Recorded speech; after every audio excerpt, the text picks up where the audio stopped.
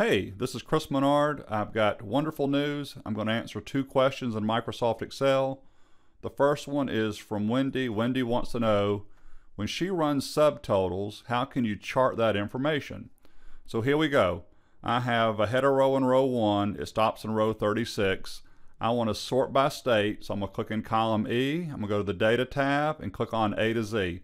So now all my states are in the correct order, grouped together. The next step is over here to the right is the outline group. Click on the word subtotal.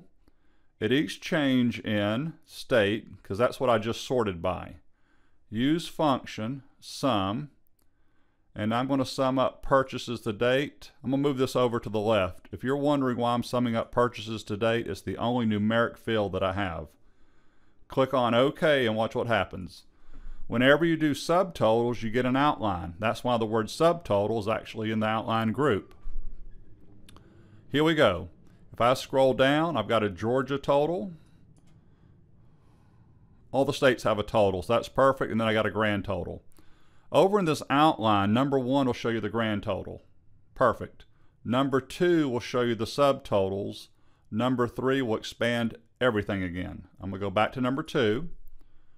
Look at the rows, row 1, row 14, 18. The other rows are hidden, so you click on the plus symbols. So it works like Windows Explorer. You're just expanding windows, expanding folders.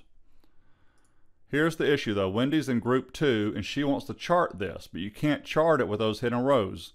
So you highlight this range, hold down the control key, pick up this range, let go of the mouse, let go of control, and then on the keyboard I want you to do Alt semicolon.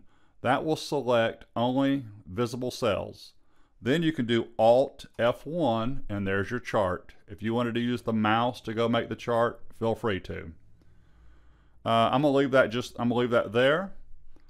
I'm gonna go and now, Bill had another question.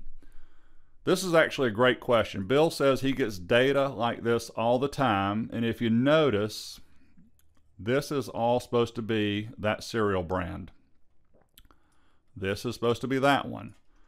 I usually tell people usually tell me, why don't you just autofill it down? The answer is that would work, but if you have 48,000 rows of data and every 2 or 3 rows you have a new product ID, you could easily make a mistake. So there's a keyboard trick in Excel that you need to know. If you highlight a range and you type whatever you want to type and do Control Enter, it'll put whatever you typed in every selected cell. So now I'm going to select A2 down to the last empty cell that I want something in. On the keyboard, either Control G or the F5 function key will pull up the Go To box. Go to Special. You want to tell Microsoft Excel to only highlight the blanks. Watch what happens when I click OK over in column A. So only the blanks are selected, but A3 is active. I want A3 to look exactly like A2. So it's going to be equals A2, and this is why that Control Enter key comes into play. If you don't know it, this trick doesn't work. So Control Enter, and there I go. The last step, might as well do this right. I know A3's got text in it, but it's actually a formula still. So it's simply a copy, paste values. Click on it to make sure it's right, and it's right. That's method 1. That method works in any version of Excel, Windows or Mac, all the way back, I believe, to Excel 2002. The other method, so I did the same thing here. All these are supposed to be California. I could have done this method with column A also, but I wanted to show you both methods. Go to the Data tab. This needs to be a table and not a range before I do it, but Excel will change this to a table for me. So I'm going to click From Table Range, click OK, and it's going to pull up the Power Query Editor.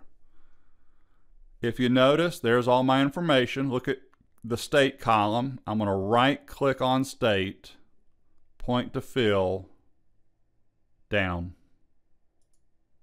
Good. To be honest with you, that was even easier. But that's not in every version of Excel. If you make a mistake while you're in this Power Query Editor, let's say I wasn't supposed to do what I just did. There is no undo. You come over here to the right, and because it'll keep remembering everything you do, and I'm going to just click to say, no, I don't want to do that. But I actually do, so I'm going to do it one more time. Fill down. Matter of preference on this next step. I need to put this back into the Excel worksheet. I'm going to come up here to Close and Load. Close and Load will put it exactly back where it came from. But I like to leave that information there as a check figure. So I'm going to do a Close and Load to. It's going to ask me what worksheet do you want to put this on. I promise you it will. There it is. If you notice, I'm on this worksheet here. It says Bill second request, and the next one says sorting 3. Table, new worksheet. So I'm not changing anything. Click OK. Watch, new worksheet. There's everything corrected, but there's my original. It's in a table now, but that's still my original information right here. Anyway, Bill, Wendy, I hope you enjoyed that. Everyone else, I appreciate it. If you need training, let me know. Thank you.